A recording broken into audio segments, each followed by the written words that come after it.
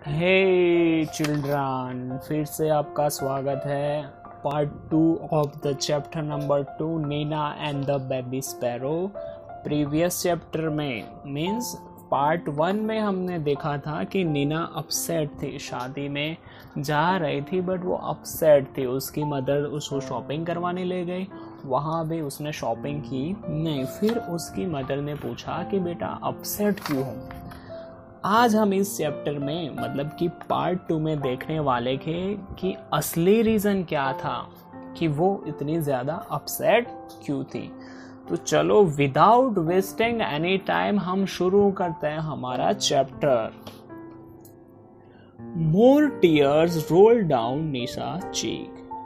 Mother, जब mother ने उसको पूछा कि why don't you tell me what's bothering you, मतलब कि पूछा मदर ने नीना को कि बेटा बताओ कि तुझे कौन सी परेशानी है, मुझे जल्दी बताओ, उसकी वजह से तुम पूरे दिन से उदास हो। तो जैसे ये क्वेश्चन मदर ने नीना को पूछा, more tears roll down नीना's cheeks, तो नीना हद से ज्यादा रोने लगी। उसके जो चीक्स है उसे आंसू ही आंसू हो गए थे, हद से ज्यादा। फिर उसने आंसर दिया, Mother, she said, there is a sparrow's nest on the bookshelf in my room. उसने बोला कि मदर मैं अपसेट हूँ क्योंकि उसके पीछे का रीज़न ये है कि जो मेरा रूम है उसके अंदर बुक शेल्फ है और उसके ऊपर किसका नेस्ट है, स्पैरो का नेस्ट है। किसका नेस्ट है, स्पैरो। आपने तो देखा ही होगा ना। कमेंट में मुझे बताना कि किस किस के घर पे स्पैरो का नेस्ट है। ओके, फिर आगे देखो, and there are 2 baby sparrows in the nest. Nest है और नेस्ट के अंदर क्या है, 2 छोटे छोटे चिड़िया के बच्चे हैं, स्पैरो के 2 नन्हे मुन्ने बच्चे हैं। आई सी सेड मदर। मदर उसके जो आंसर सुन रही थी और बोला कि मैं देख रही हूँ। They are just beginning to get their feather and growing up makes them so hungry. तो यहाँ पे जो नीना है वो अपनी मदर को बता रही कि छोटे छोटे अभी बेबी स्पैरो है, अभी तो उनके पंख आना शुरू हुए हैं और धीरे धीरे जैसे जैसे बढ़ रहे हैं उसकी वजह से उनको ज़्यादा भूख लगती है, ज़्यादा वो हंग्री होते हैं। All the day long they cry chip chip asking for food. उसने बोला कि मदर पूरे दिन वो चिप चिप चिप चिप करते रहते हैं। किसके लिए, वो फूड के लिए चिप चिप करते हैं क्योंकि पूरे दिन वो हंग्री हो रहे हैं। क्यों, क्योंकि उनका ग्रोथ हो रहा है, अभी तो वो बेबी हैं। तो जैसे जैसे ग्रोथ हो रहा है उनको ज़्यादा क्या होता है, भूख लगती है। आई सी सेड मदर। मदर ने फिर से बोला कि मैं देख रही हूँ। फिर फाइनली ओरिजिनल रीज़न बताया कि नेस्ट है, बेबी स्पैरो है, बट प्रॉब्लम कहाँ है वो नीना अब बता रही है। If we go the whole place will be locked and how will पापा and mama sparrows feed there babies. Neena ने बताया कि मदर अगर हम वेडिंग में जाएंगे, हमारी जो आंट की शादी है दिल्ली में, वहाँ पे जाएंगे तो क्या होगा आपको पता है, हमारा जो पूरा घर है उसको हम लॉक करके जाएंगे। अब लॉक कर देंगे तो जो बेबी के जो मदर फादर हैं, पापा और मामा स्पैरो, वो अपने बच्चों को कैसे खिला पाएंगे अगर लॉक होगा तो। सोचने वाली बात है ना, क्योंकि खाना बाहर से लाना हो तो घर तो खुला होना चाहिए। अगर खुला होगा नहीं तो मामा स्पैरो और पापा स्पैरो कहाँ से आएंगे। सोचो बच्चों, पॉसिबल ही है नहीं। Oh, Nina, cried mother, giving her a big hug.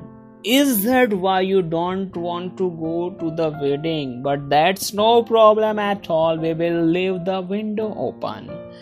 तो जो मदर ने क्या किया, जो नीना रो रही थी उसको बड़ा सा हग किया और बोला कि बेटा बस यही प्रॉब्लम थी ना, ये प्रॉब्लम की वजह से तुम्हें शादी में नहीं जाना था। अरे कोई बात नहीं बेटा, तुम्हारी मम्मी है ना तेरे पास, हम ला देते हैं सॉल्यूशन। हम क्या करेंगे, एक विंडो है उसको ओपन करके जाएंगे तुम्हारे रूम की, तो वहाँ से डायरेक्ट जो स्पैरो है वो बाहर जाके खाना लाके अपने बेबी को क्या कर सकते हैं, फीड कर सकते हैं, उनको खिला सकते हैं। ओह can we mother, can we really? तो नीना एक्साइटेड हो गई। उन्होंने बोला कि क्या सच में हम कर सकते हैं, सच में कर सकते हैं। Yes, we will remove all your things from the room and lock the door on the outside. Mother ने बोला कि तुम्हारे रूम के अंदर जो भी इम्पोर्टेंट चीज़ें, वो सारी इम्पोर्टेंट चीज़ें हम दूसरे रूम में रख देंगे, पूरा रूम खाली हो जाएगा, उसके बाद तुम्हारी विंडो ओपन रखेंगे। क्यों ऐसा किया बच्चों बताओ? क्योंकि रूम के अंदर अगर सारी चीज़ें होगी और ये लोग वेडिंग में जाएंगे तो चोरी होने का खतरा हो सकता है। तो यहाँ पे उन्होंने डिसीजन कैसा लिया, सोच समझ के लिया। विंडो ओपन रख रहा है तो उसके सामने उन्होंने सारा सामान कहाँ रख दिया, दूसरे रूम में रख दिया। तो आपको भी ऐसे डिसीजन लेने चाहिए अपनी लाइफ में। So the house will be perfectly safe and Papa and Mama Sparrow can come and go freely too. Mother ने बताया कि सारी चीज़ें तुम्हारे रूम में से निकाल के दूसरे रूम में रख देंगे, तुम्हारे रूम की जो विंडो है उसको ओपन रखेंगे। उसकी वजह से क्या होगा, जो मम्मा स्पैरो और पापा स्पैरो वो फ्रीली बाहर जाके खाना ढूंढ के अंदर आ सकते हैं, फ्रीली बाहर जा सकते हैं। Think, Nina, while you enjoy yourself at the wedding, the baby sparrow will be getting nice and fat in their nest. Good idea, isn't it? तो यहाँ पे मदर बोलती है नीना को कि नीना सोच, तू वेडिंग के अंदर एंजॉय कर रही होगी और यहाँ पे जो छोटे छोटे बेबी स्पैरो है वो खाना खा के कैसे बन जाएंगे, फैट बन जाएंगे, मोटे बन जाएंगे। क्या बहुत ही मस्त आइडिया है ना, ये तो बहुत मोटे हो जाएंगे। क्या बोलती है बेटा? It was a good idea. When Nina came back from the wedding, there were 2 plump little sparrows flying all over the room. And wasn't Nina thrilled?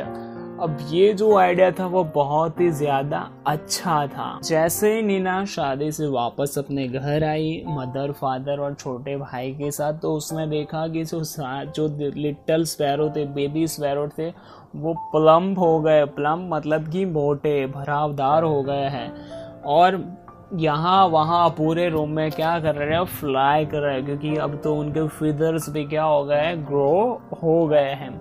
और ये सब देख के नीना को उतना ज़्यादा थ्रिल फील हुआ नहीं, क्योंकि उसे पता था कि बेबी अच्छे से फीड हो रहे हैं और मैं जब तक घर जाओगे तब तक क्या हो जाएंगे, प्लम्प हो जाएंगे, मोटे हो जाएंगे, उनका ग्रोथ अच्छे से हो जाएगा। तो ये चैप्टर में हमने पढ़ा नीना और बेबी स्पैरो के बारे में। तो अच्छा, आपको भी नीना की तरह होना चाहिए, ऑलवेज हेल्पफुल फॉर एनिमल्स की हेल्प करनी चाहिए।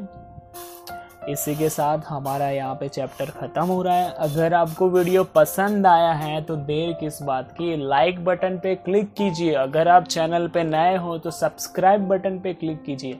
अगर कोई कन्फ्यूज़न है इस लेसन के रिगार्डिंग तो कमेंट बॉक्स में बताइए, आपके कंसेप्शन सॉल्यूशन ला देंगे। चलो मिलते हैं नेक्स्ट वीडियो में, तब तक के लिए बाय बाय।